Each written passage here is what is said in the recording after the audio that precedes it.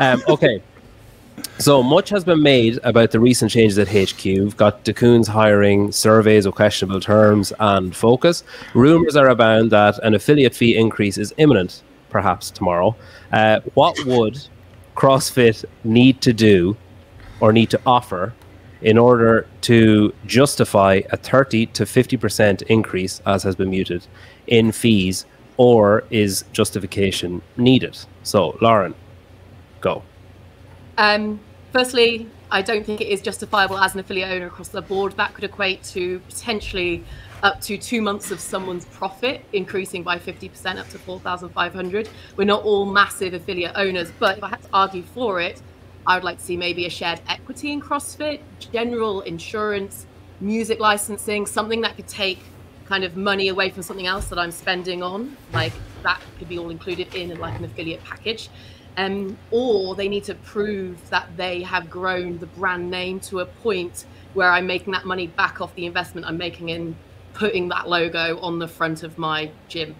And I think off the back of what, 2019, 2020, that's probably a little bit questionable at the moment if they've really built the brand back up to what we were seeing at like the peak point of the 2018 games.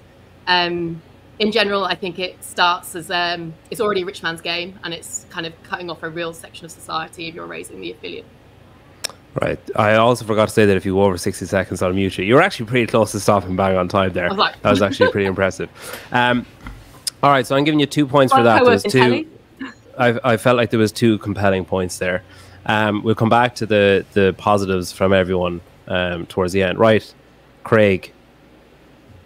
60 seconds means 60 seconds, Craig, okay? Just so we're clear. Right, go. So I'm OG.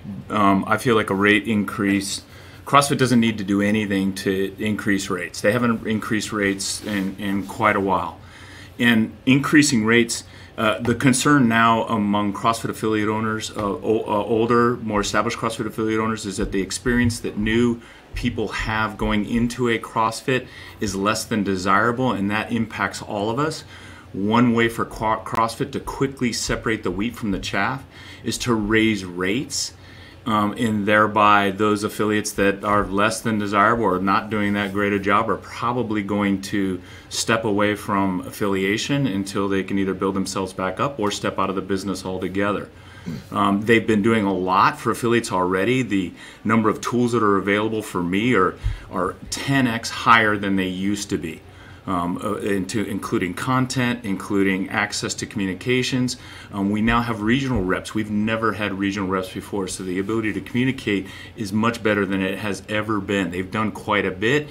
They haven't raised rates, especially for... All right, Craig, you're out. Time's up. I actually doing pretty good. You were doing good. I don't know how you did it, but you actually rigged the clock as well. You got an extra 10 seconds because I forgot to start the clock properly.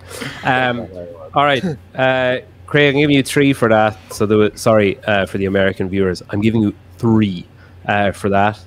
There's a couple of decent points in there. Like I said, we'll come back at the end. I want to give everyone a chance to rebut. I don't want to tell people what I liked and then sway them from what they're going to rebuke or not. All right, Hiller, 60 seconds. Why or what do CrossFit need to do in order to justify their increases? First, I want to say they should have already done that, because I say that everything I look at CrossFit doing is something I would have liked to have done as an affiliate owner. I would never increase the rates of my affiliate unless I had already proven that there was something worth paying for at that point. I will go further to say, and I think that no one's going to disagree with this, that media is something that all the affiliates would like. And it's not just media, because they are putting out more media. Their YouTube channel has been pretty active as of late. But I think that they need a laser pointer. The Forging Elite Fitness is something that I always liked, because it was almost as if they were talking to these people. And when you're pointing a laser pointer at something, other people are going to go, hey, what are you pointing that thing at?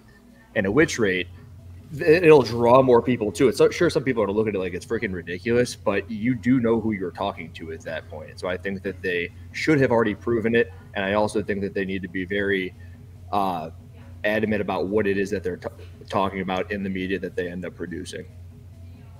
Wow, 2 seconds to spare. That's pretty impressive. All right, I'm giving you 3 for that as well, Hitter.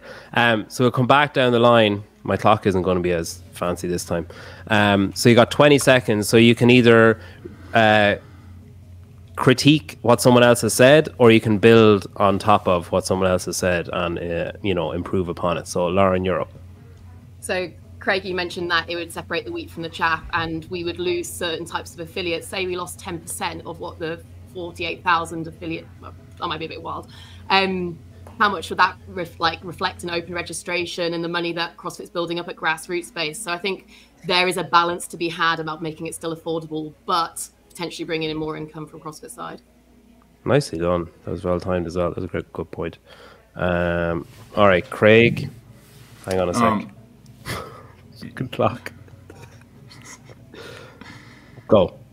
Okay. I want to know who this guy is on my right there and what happened to him. That doesn't seem to be Andrew Hiller, because his response surprised me, and I support his response. And it was along the same lines as mine. So, yeah, 2 thumbs up for Andrew. Which part? Which one? Which response? Regarding they should have done it a long time ago. This clock thing is fucking stupid. I should have just done what Chase said. Just leave a running. You can leave. Do you think I'd be able to count back from 23 minutes in 20-second intervals? No. I think you're doing just fine. All right, Hiller, last rebuttal. I like that Lauren brought up music, because I don't think that's something that's often brought up in an affiliate, but someone could point that out and say, hey, you're not allowed to just play Spotify. You got to have something that's sharing. What I didn't like was her saying that there should be some sort of a share from the affiliates with CrossFit. I think that would cost way more money than $3,000 to $5,000.